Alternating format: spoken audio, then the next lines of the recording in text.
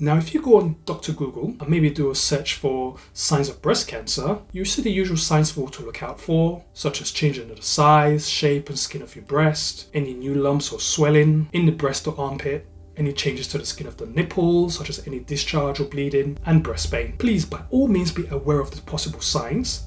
However, let me tell you that a lot of these symptoms we do not see in everyday practice, because this is a textbook definition of what to look out for.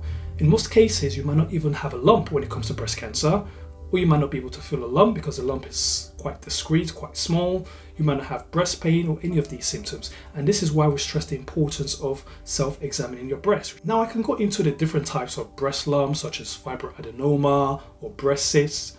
But what you really need to know is that you just need to be familiar with your breasts and know what you need to do if you find a lump. Because these diagnoses are only done after you've had tests such as scans, for instance, or a biopsy. For example, I could tell you that, yeah, fibroadenoma, your lump will be like a mouse moving around the breast, it's smooth, tender. However, you're not going to feel your breast lump and thinking, oh yeah, that's a fibroadenoma because it moves around, it's smooth and tender.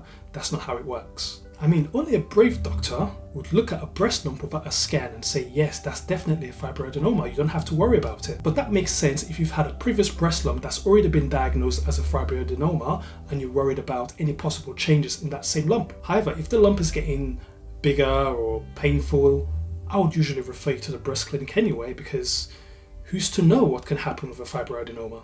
Could it become cancerous in the future? Possibly.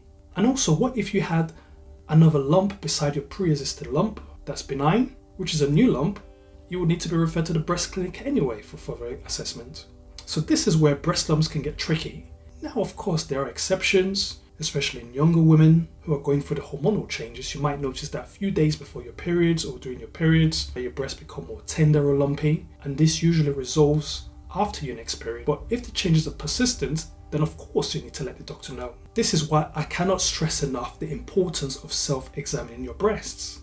Now, I hope you found this video useful. Please drop some comments below, please share and like this video.